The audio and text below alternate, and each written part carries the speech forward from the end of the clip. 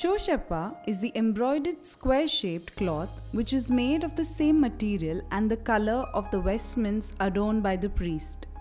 It has a sleba embroidered on it. It is used to cover the kasa and pilasa containing the sacrificial bread and wine in them until the dialogue prayer of the Holy Qurbana. The Soseppa symbolizes the holy shroud used to wrap the body of Jesus.